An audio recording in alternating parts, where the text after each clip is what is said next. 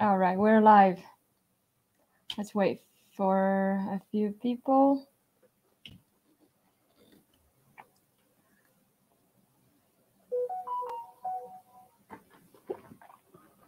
So if you can see us, let us know if you can hear us clearly. We have been struggling with audio in the past few sessions. If you could let us know if you can hear us, that would be great. Welcome. Anything's audio. Yeah, I know, every time.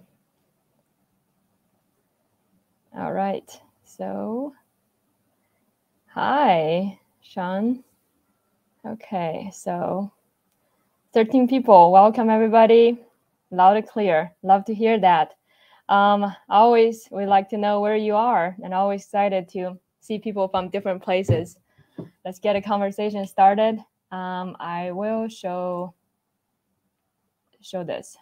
See if we could present something. Share screen.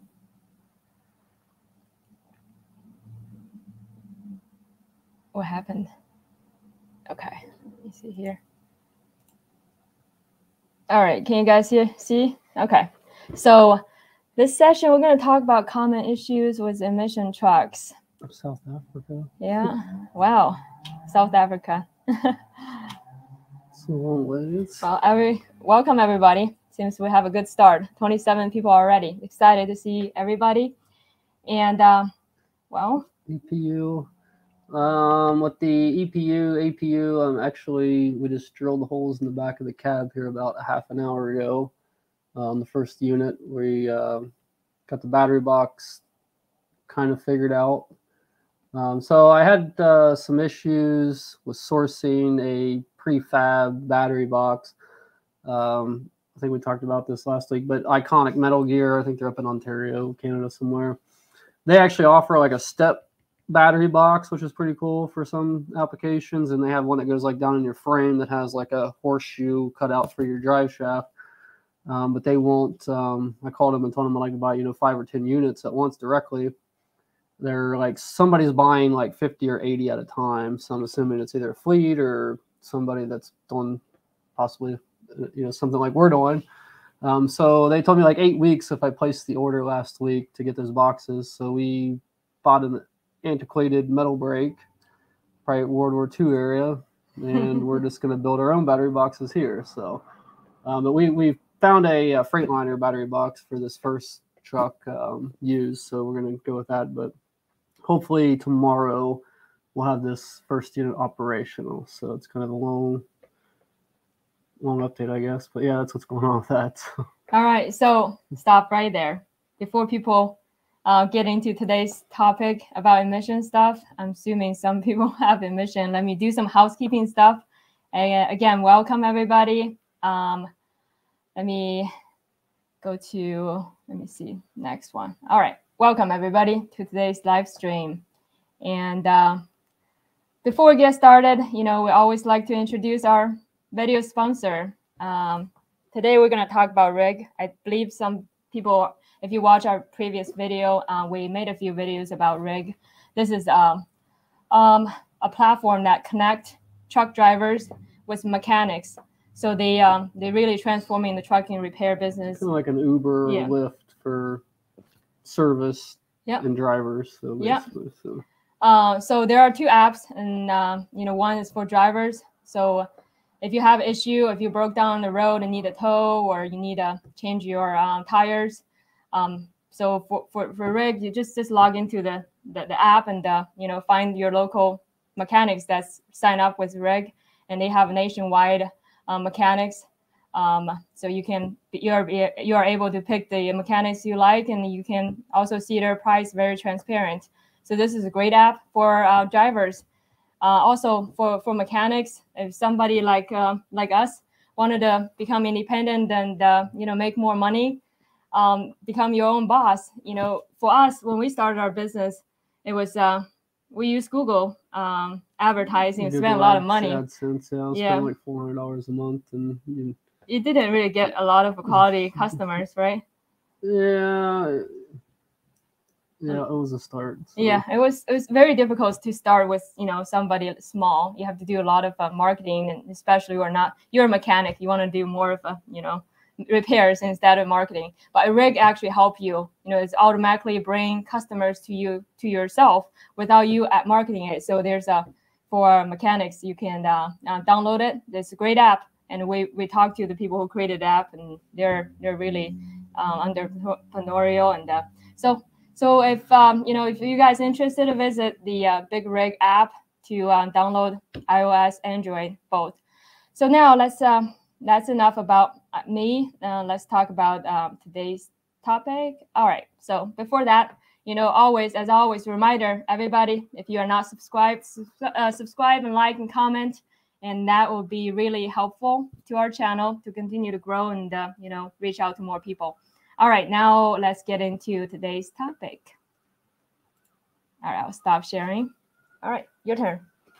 All right, so I had a comment there I'll touch on real quick. Doing a valve adjustment on a Packer MX-13.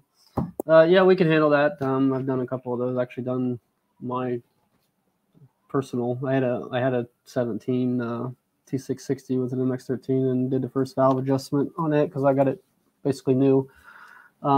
But yeah, we can give Sophia a call here at the shop or email us and try to get you set up. We are pretty busy right now, and we're going to be going out of town at the end of the month. So we'll be going on a little trip. So there's be a little bit of dead time there. So we're trying to get everything caught up here before the end of the month, and then we'll be out for about a week and a half or so there over the 4th of July holiday. All right. So as you guys, a lot of you might know, or you don't know, we do have two businesses here. Our secondary business is diesel emission specialist, and what we do, we have all of our own DPF cleaning equipment. We have those of you that watch the channel, we have the big oven, we have the air pulse machine, inspection table, cooling table, all that stuff, and then we have a basic full service welding fab shop where we can put in new bongs, temp sensor bongs, pressure sensor bongs, all that good stuff. So instead of buying, if you got a bad bung, some places might tell you, you need to buy a whole new DPF or DOC. Well, we can actually cut those out, let a new one in, and replace them. I think we charge $125 or something versus, maybe $2,000 for a new filter because of simply bad threads in a bung or something. So we kind of specialize in that stuff, and our other business, like our service business, they kind of work together hand in hand. Of actually, we have a lot of walk-in customers that kind of come in lately, locally, fleets and stuff that are bringing filters and one boxes in loose. But then our other business, the Fox Truck and Tractor business, actually we do full service. If you drive your truck in here, we kind of work hand in hand. So like I said, anyways, that's kind of our specialty here. Our kind of, yeah, so we like to be. So emissions issues, the number one thing is you got to have some type of tool out here. You need to be able to see what's going on. We're a big fan of OTR. It's a pretty good product, I think, especially when you're getting derated, any type of fault, so you can actually see what it is. A lot of stuff's as simple.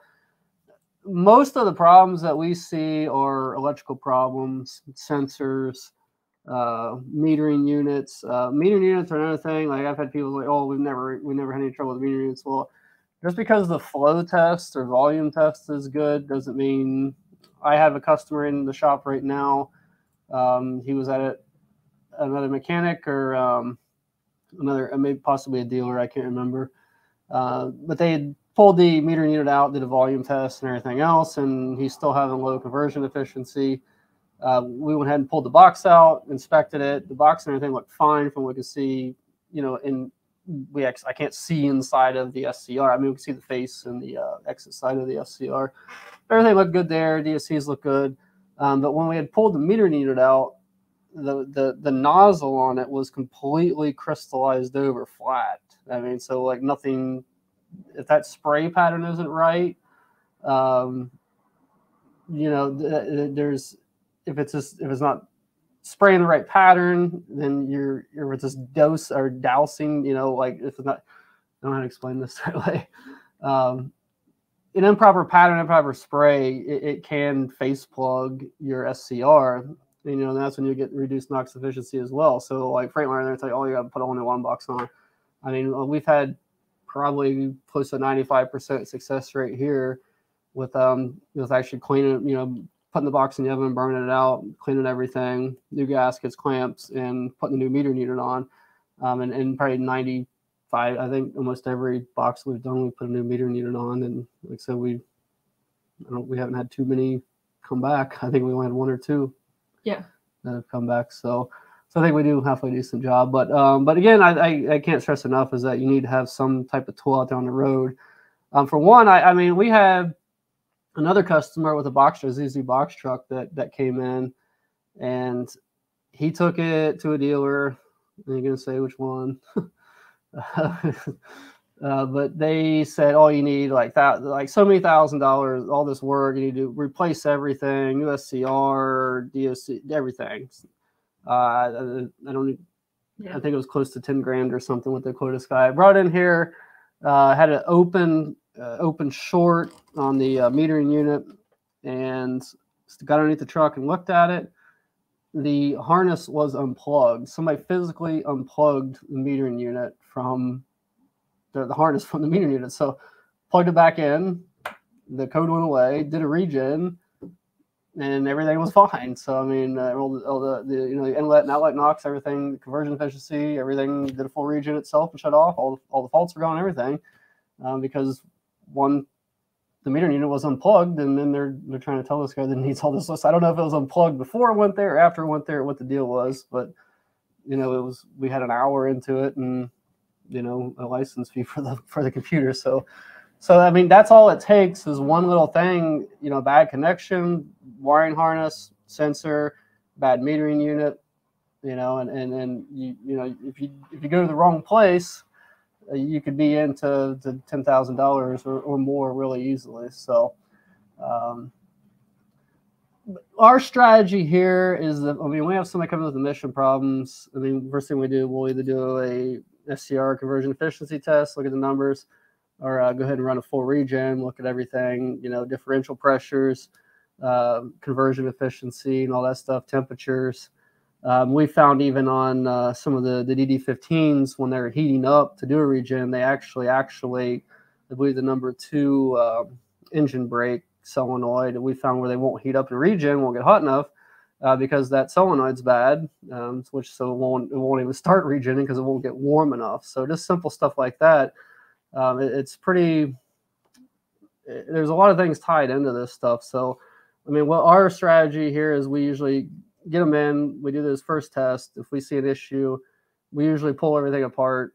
You know, we like to have a good baseline. If it's a dirty filter, dirty SCR, dirty DOC, we like to get that clean first. And, you know, typically not always. I mean, a lot of times our customers come in, they've already put new NOx sensors in because that seems to be the number one solve all. Throw their NOx sensors on it when half the time there's nothing wrong with the NOx sensors that's on it. But so a lot of our customers do come with the NOx sensors, so we typically don't replace those.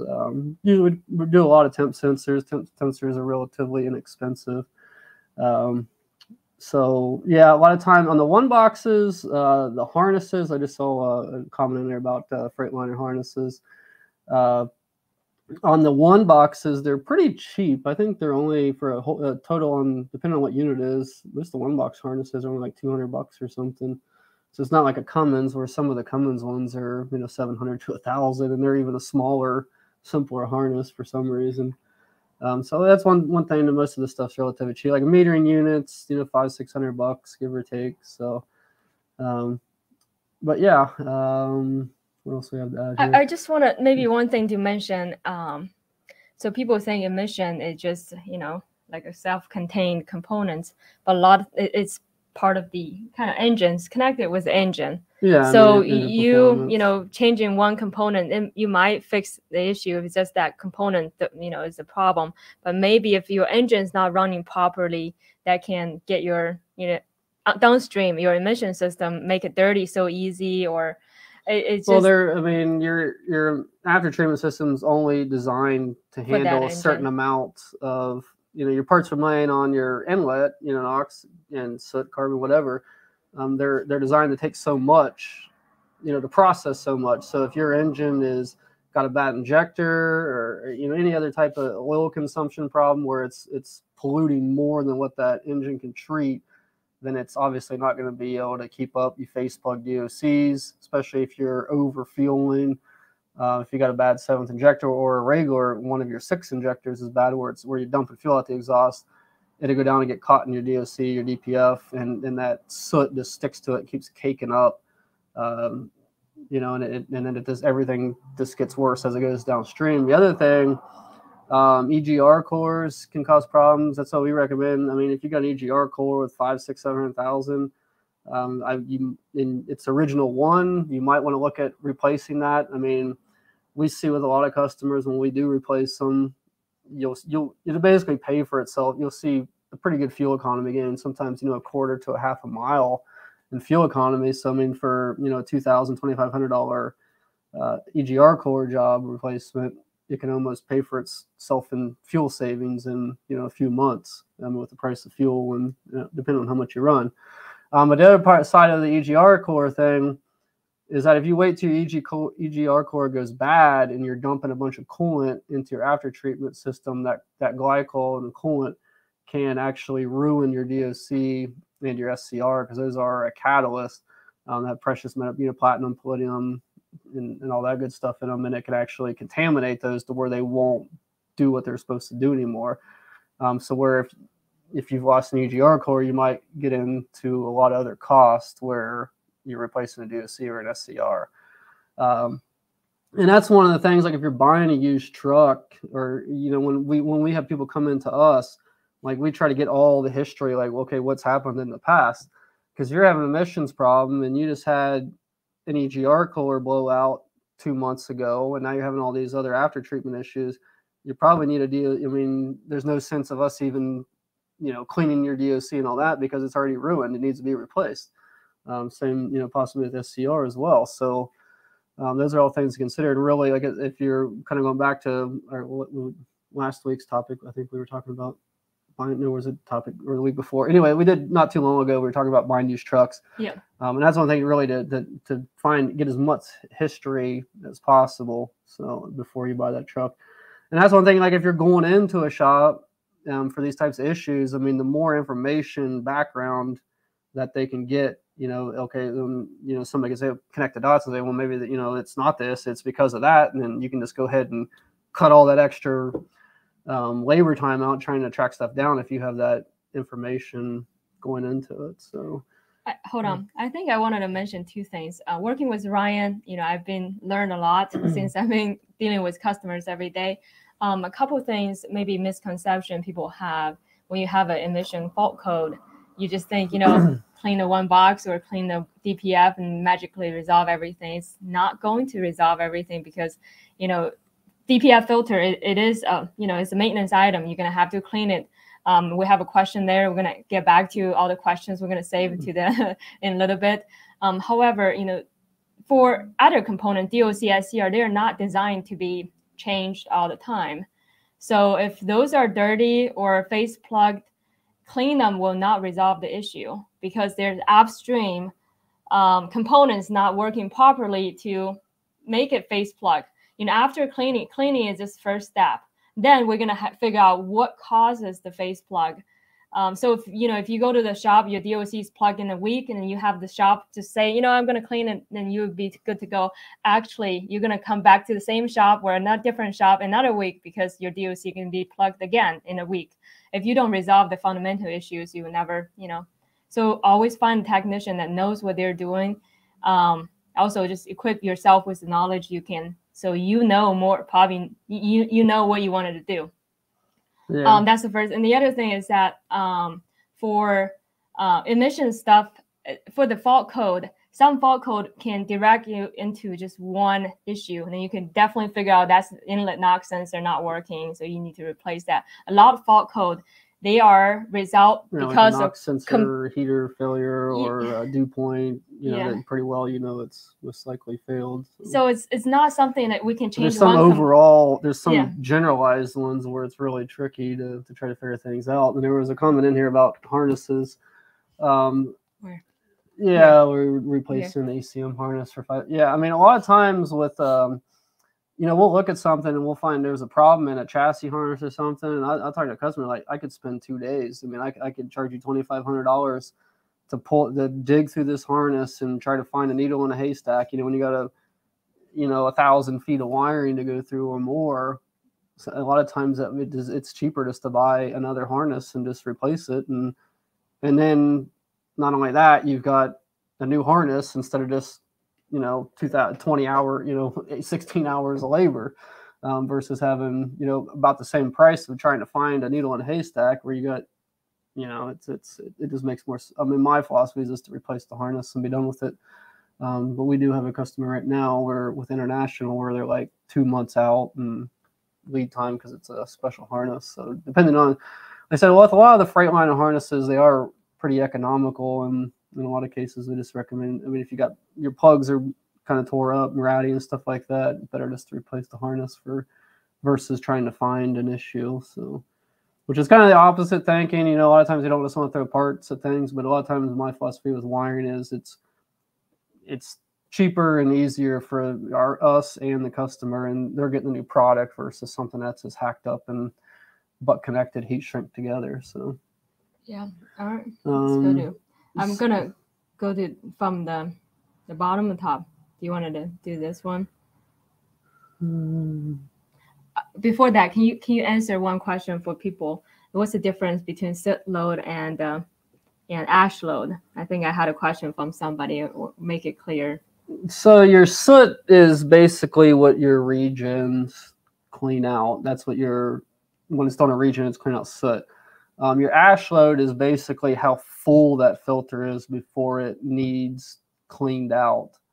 And I've heard of some people running like 90% and they clean them out. But the thing is, the more you pack that filter, yeah, you can get it cleaned, but you're going to get less of a lifespan. You're not going to get as much out. So, I recommend doing them like before 50%.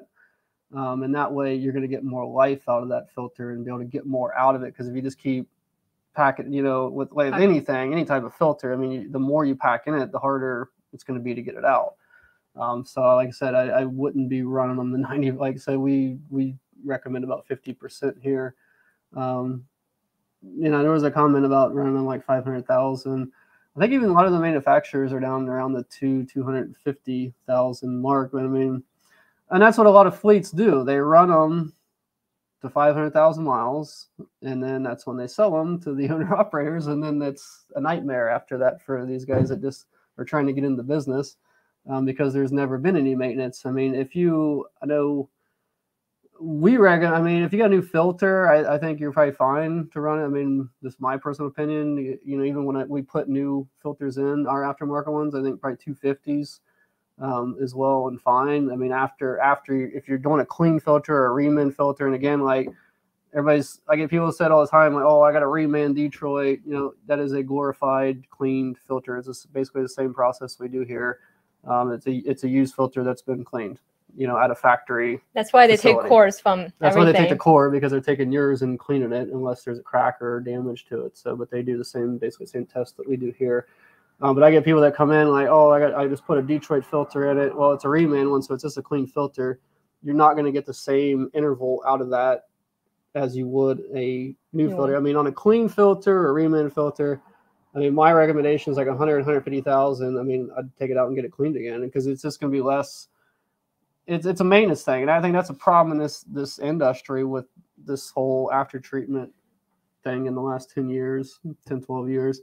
Is that there's this, everybody just think you can just run it. If you maintain the system, just like you change your oil, I think you'll get a lot less downtime and less problems. So, and it doesn't, if people that come in here just to get a filter clean, they're not that hard to take off. And that's something that we're going to kind of get into some video series here down the road once we get some time. Is actually like on each model, different systems, like, your X15, they're a little bit different than the ISX's after treatment system. So we want to do kind of how to removal and then installation of those filters, where you could take those out yourself and bring them to service provider in your area or us or whatever. And that way you save a lot. They're not that hard to take out. Most of these units, the one boxes are a little bit bulky, and you need, pallet jack or a forklift or something to get those out, because they're few hundred pounds. So, but like your regular Cummins filters, PACCAR is the same as the Cummins systems. Basically, I think they're made by Cummins because they look identical, those to the ISXs and the X15s. But they're not hard to take off. And I mean, if you got the capabilities to take those filters and put them back in yourself, I mean, to clean a DPF and a DOC, we charge $350 here to do a DPF. And in addition, if you bring in the DOC, it's only additional 100. And if we bring them together, it's only additional 150. So you can clean your DOC and your DPF for $500, and your clamps, or clamps and gas. I mean, if you can salvage your clamps, I mean, the gaskets aren't too much. So I mean, so if you can take them out yourself and take them somewhere to get cleaned and all that, I mean, it's not that expensive. It's not much more than a synthetic oil change, really. Actually might be less than a synthetic oil change in your engine. So it's just maintenance. I mean, that's what we preach here is, and staying on top of stuff. Because if you have a sensor or something going bad or an exhaust leak, exhaust leaks are another big problem, which I'll get into here in a second. But the sooner you deal with that problem, the better off you're going to be. Because if something ain't regenerating right, it's going to plug something up. You're just going to cause more downstream problems. So that's the other thing, is being proactive about it and taking care of stuff as soon as you can. Yeah, what's our recommended intervals for cleaning DPF? I would say on a new truck, I'd probably do it the first time at 250, and then thereafter once you have, unless you put a new filter, if you just put new filters aren't that much. Most of them, I think, were like for the one boxes, we sell those for like $1,100 each, so about $2,200 for new filters. And for most of the Cummins ones, we're around $1,700-ish, depending on which one it is. Mm-hmm. So if you're going to put a new filter in, I would probably be around $250 on a new filter. On a clean filter, a reman filter, I'd probably do $100,000 to $150,000, just depending on how your truck's running and how if you idle a lot. If you're idling a lot, I would be on the lower side of that 100,000. So because that everything's not heating up as a lot. The engines are a lot dirtier when they're not running at peak temperature and performance and all that. So yeah. All right, let's answer some questions. Going this one, you wanted to talk about this one? 2000. I would show it on the screen. See if that makes any sense. 2016 Cascadia ISX 15 from Lance. Replace the DPF. So region twice a week in the last 5,000 miles. I mean, if it's asking for a park region twice a week, I think that's a little bit excessive. I mean, it should be able to handle everything while you're driving down the road. And like I said, unless you're idling an excessive amount, that could trigger that asking for more parked regions. The other thing, one of the big problems we see is exhaust leaks, especially in the bellows, those little accordion looking things. So if you ever see any soot or smoke coming out of those, replace that immediately. Because any exhaust leaks or anything will cause a lot of issues, and you can keep cleaning your filter, going to the shop until you get all those leaks, gaskets. I mean, so I'd check all the gaskets, all the exhaust gaskets and clamps around your turbo all the way down to the one box, or you said it was an ISX, all the way down to the DOC. Check all that stuff and make sure you don't have any leaks or anything like that. I mean, also could be the differential pressure sensor, or a wiring issue, because we had a customer prior where his filter sporadically would go from full to empty and empty to full and all this crazy. I kept telling you need to replace the wiring harness because obviously there is an intermittent failure issue somewhere, and those types of things are usually wiring or a sensor. So so that's something to consider as well, because if it's not getting the right signal, it doesn't know what to do, or not the right numbers back from your sensors and all that, it doesn't know what to do. Yeah. Everyone hit the like button, please, right now, because there's a demand. Everybody do that. Let's go back to, there's one box bad rep because you have to replace. Here we go. Yeah, I mean, the one, I don't know, it's not a terrible design. I mean, they're for service. I think they kind of had an idea. I mean, if I had to guess, that people would just come in and change out the whole box. But before 2019, 2020, it wasn't that big of a, it was all the COVID nonsense and all that. This stuff just like spiraled out of control. At one point, they were like 6 months to get a box, and it seems like the prices of them have like doubled. I mean, if they were only, $5,000-$6,000 and you start having issues, I mean, yeah, you can swap them out in 2 or 3 hours, just change the whole box out, So it wasn't a terrible thought, but I think the prices of everything have just spiraled out of control now to where it's a lot cheaper to try to fix things and clean them and, replace everything. But yeah, it's unfortunate that only the DPFs are serviceable. I don't know why they haven't come out with like a weld-in DSL. I think there might be module design. I mean, the engineers from Detroit started thinking about modular design, because obviously one box is an issue.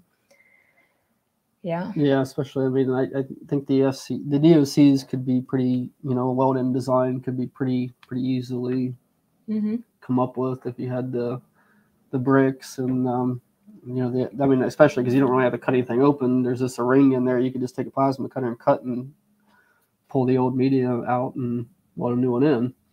The SCRs, on the other hand, you had to cut the whole end of it off, which still isn't really out of our scope here, but it's a matter of just getting said material. So. I want to say something, like most people come to our shop for one box issue. They all pretty much got a quote from from Freightliner dealers, says they have to replace the whole one box. The price is just outrageous. One thing I want to let you guys know, the reason they sent you do a new one box, because they don't have the machine we have to clean it. However, they take your one box as a core and they do clean it with a different location. So that's just controversy, in my opinion. Well, they have the bricks to cut them open, put back in them as well. So yeah, I mean that's yeah. Again, we have. So they are rebuilding them. So, but there's only, I believe, only one oven on the market, which is the filter therm that we have that will accommodate the whole one box. And ours, they just barely fit in, but I believe there's going to be another new oven coming out soon that will accommodate up to 4 one boxes at once. So. All right, let's keep going with the questions. I think I'm going to go back up a little bit and make sure I cover the earlier questions before we go to the latest one. I think the total replace. I think we just talked about a one box. Why they always want to replace your one box. You said the number one problem we see is either failed DPFs where they're just over, they take them to up to 90-100% and the trap's full, and then you get so much pressure that they blow the back of I've had them blow the back of the trap of the filter off or crack the filters. And then obviously if you've got soot and everything else coming through, it's going to obviously lower your conversion efficiency and everything else, because everything's going right through the DPFs. So we've seen that. And the other problem with conversion efficiency is typically a bad metering unit and, a bunch of crystallized def up in the SCR that's plugging it. So, yeah, I want to answer Hamid's question. So I think we touched a lot of those in earlier answers Ryan mentioned. We don't recommend to clean your filter until problem comes up. Do it like proactively. Yeah. I don't. That's the problem with this stuff, I think, and that's what's such an issue, is that nobody does do anything until all the check engine lights and everything are on. So if we have several customers that come in that don't have any issues, and we clean their filter. They want to come in and do a maintenance. I mean, they want to clean their filters and everything checked out and cleaned, and they don't have any issues. So it's just like changing your oil. Yeah. And that's kind of what the message that we're trying to get out there. Don't wait until you have. I mean, that's one good thing about having a service tool, OTR, PDI, whatever, but something to watch, like when with being able to see real time data, like I said, with OTR is a little bit cheaper, and PDI. I mean, PDI has a little panel or screen that you can put on your console or dash, so you can set it up and you can see all your temperatures, your DOC, inlet, outlet, DPF, SCR, in and out, and all that, and you can see what everything's doing, and you can watch that data. And okay, now most of those temperatures, DOC in 600 to 800, and the rest of your temperatures should be above 900. if not 1,000 or more. So if you see if something's out of whack, I mean, okay, I need a temp sensor or whatever, because you usually won't get a fault for a temp sensor because it doesn't know if it's -100 or if it's 1,200 degrees outside. There's nothing basically to validate that. But if you see wacky readings or something, if you got a temp sensor when you're sitting when it's 60 degrees and the truck's not running and the temperature sensor is reading -30, then it's obviously going to be off, because a lot of times those temperature sensors, if they're -50 degrees ambient or whatever, if they're off, that can actually grow to where they might be 500 degrees off when they're up to temp. So, and that's when if you get over like 1,200 degrees on a lot of units, it'll actually stop the regen, even though it may not be 1,200 degrees, it might only be 1,000. So it's good to have something out there to watch, see, what everything's doing, monitor everything. And if you have something where you can see differential pressures and, conversion efficiency and all that, that's even better too. But definitely I don't recommend waiting till you're derated and because it just causes more problems. So it's better, I think it's better to be proactive. So yeah, I want to put this like a banner out there. Kind of closer. Yeah, we're getting closer. Sorry, I don't know how this thing works. Hold on, wrong one. Here. So for OTR Performance, we have a lot of guys that bought OTR Performance because of us, and we just truly believe in it. And the company who developed it, they're really proactive and develop really good software for people just like not a mechanic. But for mechanics, just use the OEM if you can, if that's better for you. But for OTR Performance, if you don't have one, if you are thinking about getting one, and we always wanted to tell you, we have a code from the company called it's ROAD 33343. You can get $100 off, and people love it. So I want to share with you guys. Like I said, not to keep trying to sell something, but we've had a lot of customers that have called us and like they've had OTR or similar tool, and they're like, well, it's already derated, and they've came in 300-400 miles and made it here because they were able to keep clearing everything instead of getting towed here. So yeah, so people love it. It's a good insurance policy. Yeah. All right, I'm gonna put it on the screen while Ryan find the next. Probably one more than it's going to be. Yeah. So in any case, you guys need the code to get the $100 off. It'll be always good. Save money is always good, right? Let's get to a few other. The scanner for PACCAR. Yeah, I think we have one I didn't. So as a mechanic, I think I have a question. What do you recommend diagnostic software? And then I skipped that. What's your recommendation for a software, diagnostic software? It really depends on what you're doing. I mean, if you just have a Cummins, I mean, that's the only truck you have. I mean, I'd probably go, Cummins Insight. I mean, you buy a comm adapter, about $700 roughly, like for an XIQ. And then the software itself is like $770 a year. And like I said, that's for Insight Pro. If you have a Cummins, the other ones are like for Detroit Diagnostic Link, you're like $1,900 a year for a license, so it gets pretty expensive. Plus, you buy a comm adapter. Davy software is like almost $4,000 for the PACCAR, and I will not buy it. I mean, because we don't see enough of them to justify spending $4,000 a year. We've went back to jaw tests as well, so we'll have some more coming out on that. They've done some updates, so we'll be pushing some more out on that. I mean, for a good multi-tool, I mean, especially if you're going across, like if you farm or something too, or you do some excavating, has a construction business, that's a jaw test is a good multi-industry tool to where you can do on highway, off highway, construction, ag, whatever, material handling. So that, like I said, if you farm and if you're a truck driver, owner operator, and you farm too, and got a bunch of newer equipment, that could be a good option. One of the ones we use here in the shop is the Snap-on ProLink Edge, the latest one. It's pretty pricey to get the master with kit with all the suites and everything for all the air brakes, all the makes. Almost $13,000 for everything. But the one thing I like about it is that it's a self-contained unit. You don't have to have a laptop. It's pretty durable. It charges from the trucks. And the other thing is that it's a one-time purchase. So there's no licenses or anything like that. Only, if there's updates, they push those out for free. The only thing which I just screwed up on the other day is that if they come out with a new version of that software suite, they do charge you for that upgrade, which I accidentally downloaded Bendix the other day, but I think I'm going to purchase it anyways because they have added the Wingman collision stuff. They've added that in to where we'll be able to work on that stuff, which it wasn't in there before for diagnostics and parameter for that. So yeah, I mean, it's a big upfront purchase, but it's nice. But I mean, it's somewhat, I mean, any multi brand tool, you're not going to get as much as you would buying an OEM one.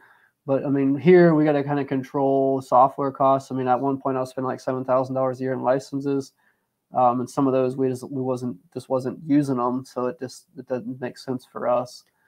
So it really just kind of comes down to what you're doing. I mean, if you just got one truck, I mean, I'd probably recommend if you're kind of on a budget, I'd recommend OTR. I mean, I think with our code or whatever, it's like $600 or $700 or something, give or take, whatever they have going on.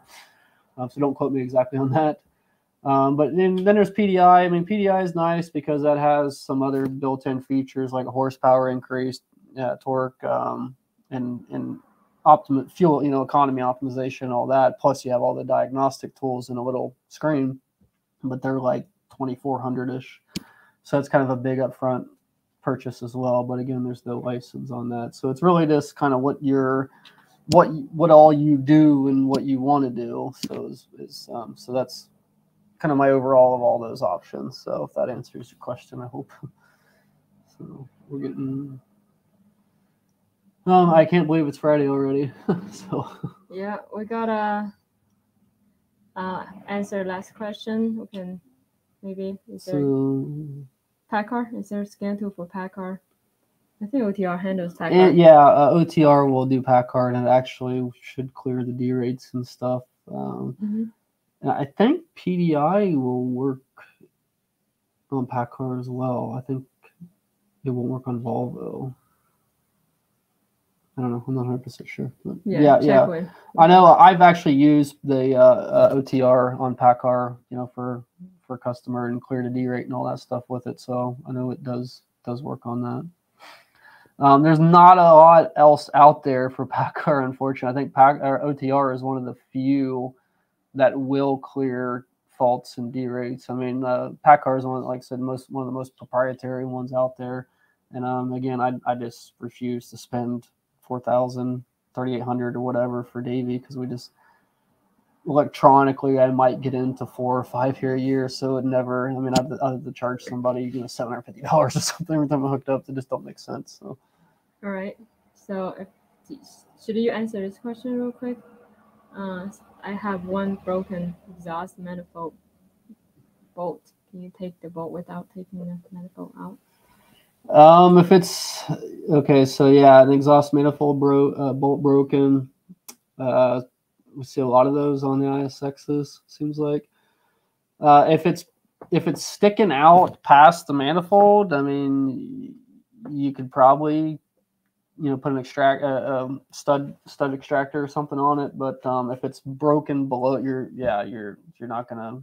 If it's broken below the inside the manifold or in the hole, you're gonna have to pull it off. It's not even worth trying to tear something up or anything like that. So yeah, unfortunately, if it's inside the hole, you're gonna have to pull it off. And usually they're not too terrible. I mean, I've had them broken off. The turbo studs broken off in the manifold. Those can be a challenge.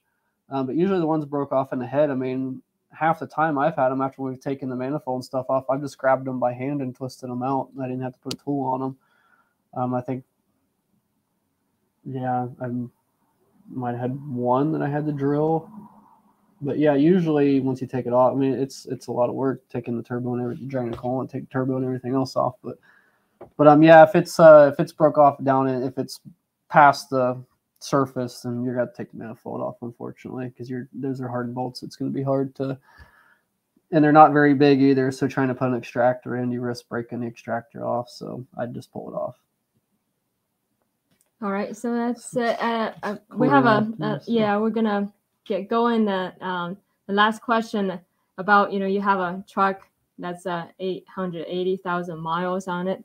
So yeah, that could be a good topic to talk about next week with a truck has many miles. And we've been thinking about doing a video about maintenance schedule for at certain miles, what you should pay attention to, what you should start to think about changing.